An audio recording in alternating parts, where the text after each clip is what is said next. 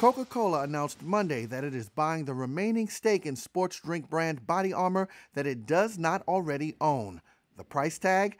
$5.6 billion, making this Coke's largest buy of a single brand in the company's storied history.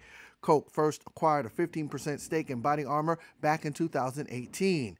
This new deal creates a fresh matchup for two long-standing rivals, since Gatorade, the #1 sports drink, is owned by Pepsi.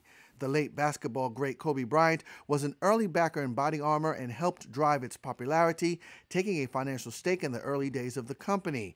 BodyArmor, popular with sports athletes, has about $1.4 billion in annual sales, according to Coke. Coca-Cola has decided to run the sports drink brand as a separate business within its North America operating unit.